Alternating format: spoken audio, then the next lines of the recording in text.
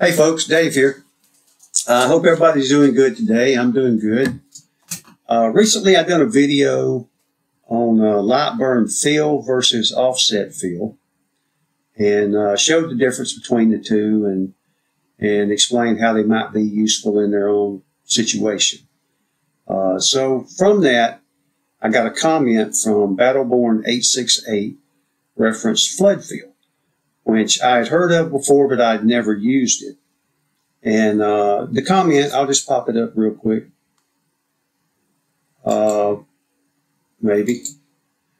Basically on how it can help you avoid white space, and it can produce a more even engraving, but it is situational. So you'll have to determine for yourself, and you can use that. We'll go through that, and you can determine which method is better for your field. So after doing some research, it appears that it was created for larger jobs, and for if you have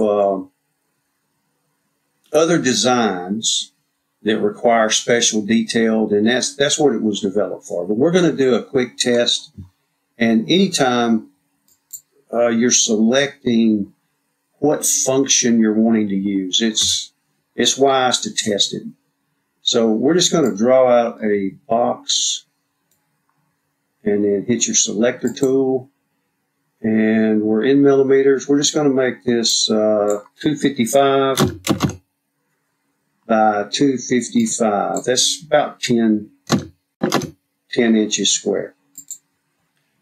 Okay, and then we're going to go over to, we're going to select it and then go over to offset.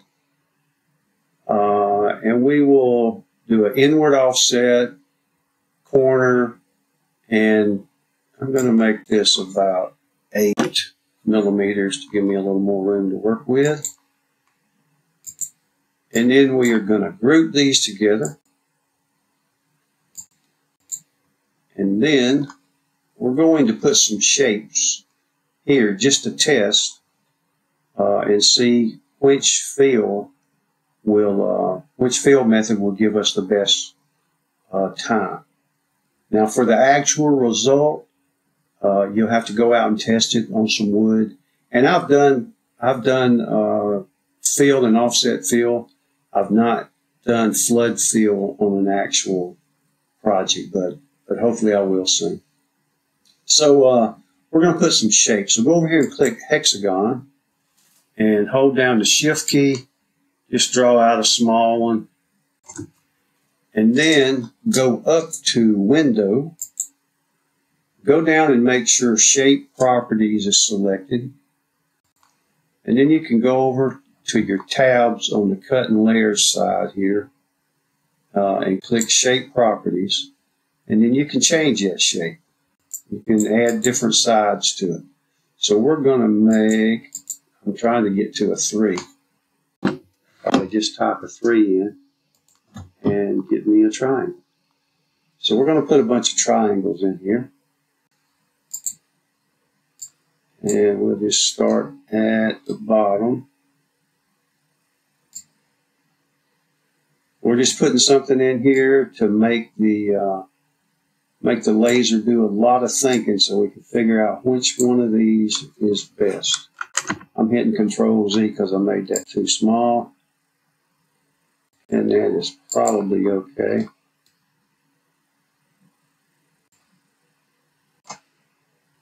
All right, so then we'll go over to Array. And we will put over here on the Y side, we'll put about 8 millimeter spacing. And then we're just going to put a bunch of them in there. Hopefully it'll let us drag this around. Yep. And then we're just going to go all the way to the top.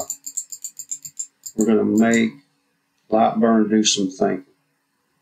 And then click OK. All right. Now, we're going to try to grab all these and just move them to the other side, get a copy. So when you go in to grab them, if you pull from the right, you get a green line. And you don't want to touch anything except the shapes. And this shape is arbitrary. It's just a shape. And then we're going to right click and we're going to group those together. And then we're going to right click and duplicate, which we're going to pull them to the other side. It don't even matter if they're straight or not. We just want them over there, and we want to make Lightburn do some thinking.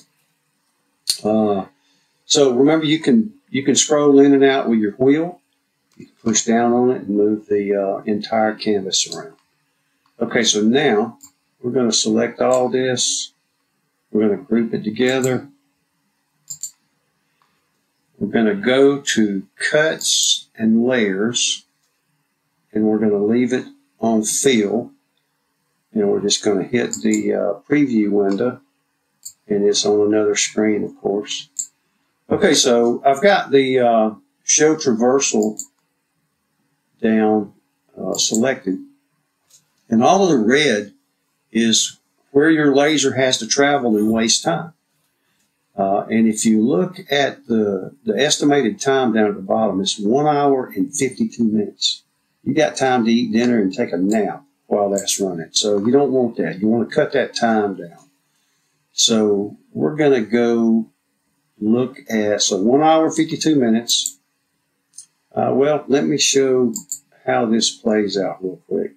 You can hit play and it'll play through, and it's just going to go side to side until it gets all the way to the top. So now we're going to change this to offset fill. And we've done all this in the last video. We just didn't have shapes. So now we're going to check this time. And we've cut it down to 31 minutes. We cut an hour and 20 minutes off of it with offset, which is pretty sweet. And in most cases, you will probably find that offset fill is your best option. But with these shapes being in here, I think we'll probably see that flood fill is our best option in this scenario. So let's play this through. And it too is going side to side, but it's going to do different. It's going to jump. See, it's not going to go straight up. And if these shapes were not here, offset fill would just be a concentric type of pattern. It would just go around and around until it was finished. So let's finish this on out. And that's how she will look in the end. Okay, so now, to get to flood fill, you have to go back to fill. Then you can double click on the layer and go to the settings editor and find this advanced tab right here. And then you can turn flood fill on. Don't forget that it is on when you're doing other things. So you need to go back and cut it off, or you may get a result that you're not expecting, just not knowing that it's on. It's a little hidden. Okay, click OK, then we'll go back to our preview. And now we're down to 23 minutes. So we went from an hour and 52 minutes with fill to 31 minutes with offset fill, and now we're down to 23 minutes. Now, like I said, it won't be that drastic of a change for every project. So you have to look at each project individually, determine which one is best, and go with that.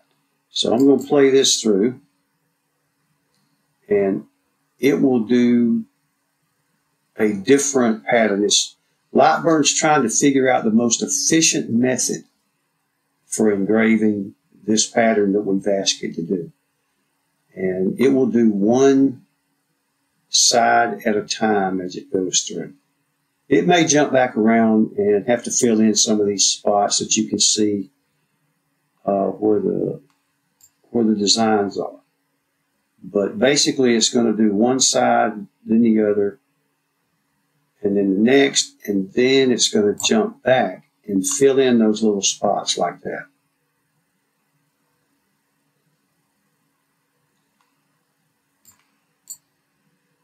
Okay, so that is flood fill.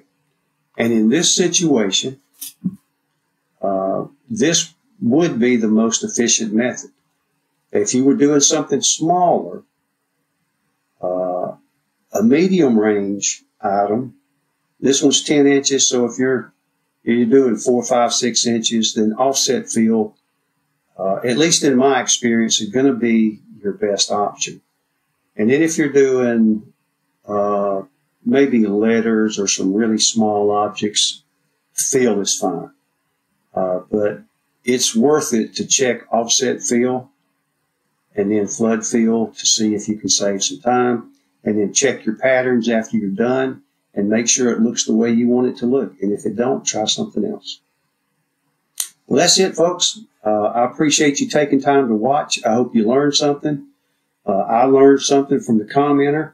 And just as I told them, one of the best parts of having a channel is as I'm learning to use my laser, while I'm sharing knowledge, and I love to share knowledge, then I pick up a lot from the viewers, and it just helps me to learn more, and I really appreciate it.